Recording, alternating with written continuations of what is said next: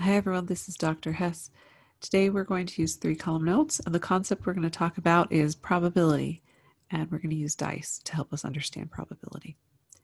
The question that we're specifically going to try and answer by the end of this video is how many ways are there to roll 2 dice that sum to 5, and what is that probability? First, let me give you an example of what that means. So when we say we have 2 dice, that means you roll the first dice, and maybe that first dice shows a 1. And then a second dice, the second die, and if that were to show a 4, then you'd have 1 plus 4 equals 5. And so we want to know how many different ways can we roll these 2 dice to get 5.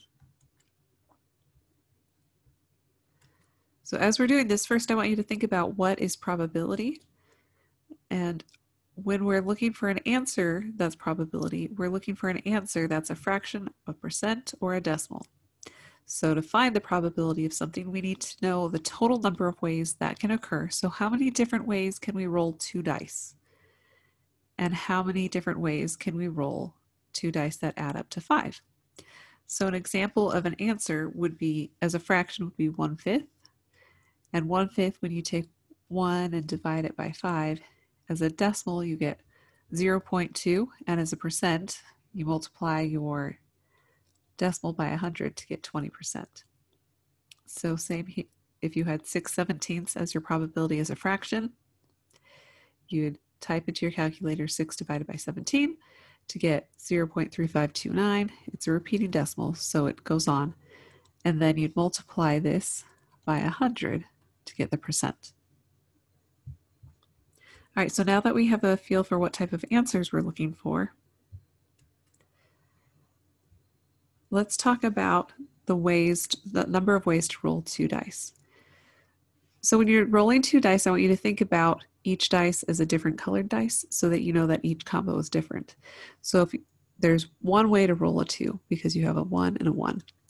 But if you're looking at a 3, there's 2 ways because you could roll the red dice with a 1 and the green dice with a 2, and 1 plus 2 is 3. Or you could roll the red dice with a 2 and the green dice with a 1.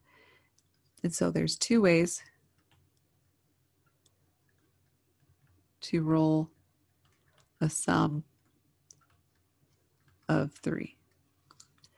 And so you'll notice that if you wanted a sum of 5, like in this problem, you can have a 4 and a 1, a 2 and a 2 and a 3, a 3 and a 2, and a 1 and 4. Notice that even though this is 1 plus 4, and over here we have 4 plus 1, we're going to count it twice because this one, the red's a 4, and this one's the green is a 4. And so if you count it up or multiply, you have six numbers on the green and 6 numbers on the red. And so you have 6 times 6 ways to roll 2 dice.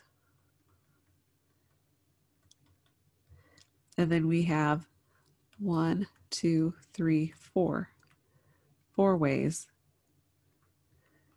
to roll a sum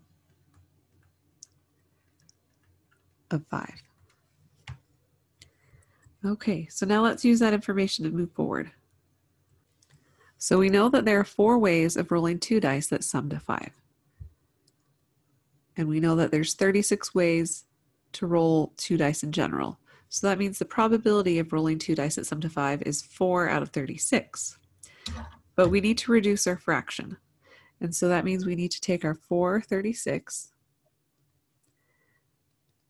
and because 4 and 36 are not reduced, 4 goes into 36 evenly,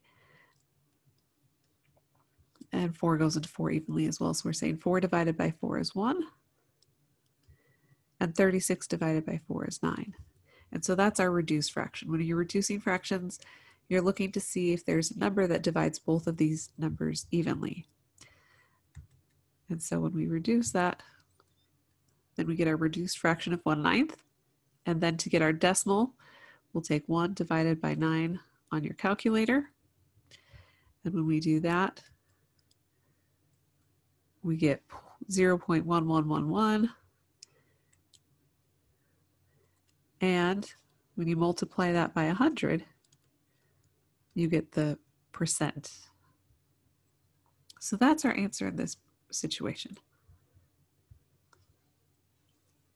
So in summary, in this video, we talked about the sample space, or that's the 36 ways to roll 2 dice, and the probability of related to 2 dice in terms of if we wanted to find the sum based on what we roll. And we also talked about reducing fractions. So here's an extension problem. How many ways can you roll 2 dice that sum up to 10, and what's the probability as we reduce fraction? And just for good practice, also find the decimal and percent. So pause the video and see what you can do.